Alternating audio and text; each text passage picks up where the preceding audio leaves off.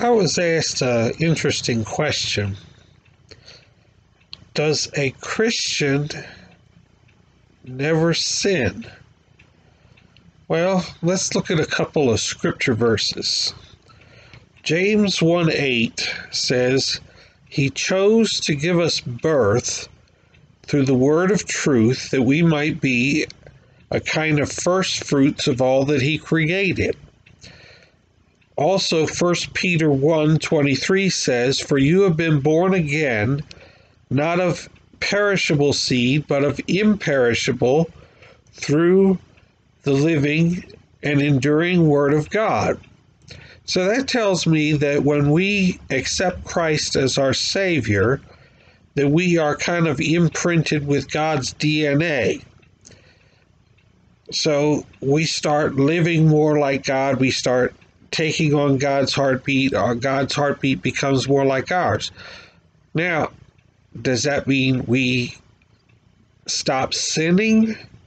Well, don't we still live in this sinful body?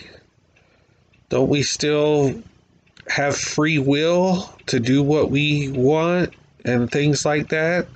I think we do. So here's the problem.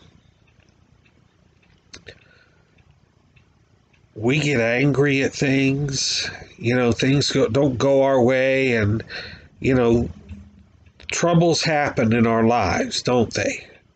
And we get things just don't go our way, and, you get mad, and, foul words fly, and you think angry thoughts, and all kinds of things happen. And what happens to that godly character? Kind of gets pushed to the side, doesn't it?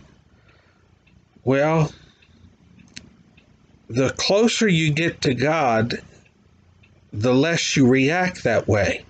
Well, why do I say that? Well, the epistle of 1 John 3:9, I love the way the New Living Translation puts it. It says, Those who have been born into God's family do not make a practice of sinning.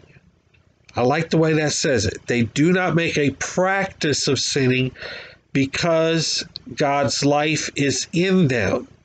So they can't keep sinning because they're a child of God. Oh, now we're getting somewhere, doesn't it? Look at that. The closer you get to God, the less you want to sin. There you have the answer. That doesn't mean because you're in this sinful body, you don't sin. The closer you get to God, the less you sin.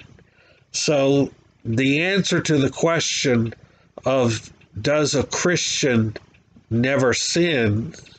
Well, yes, we do, because we're in this sinful body. We kind of commit sins every day, of sins of we don't do certain things, sins of omission, sins of commission, which is we commit sins, and things we should have done and things left undone and all that kind of stuff. We do those things.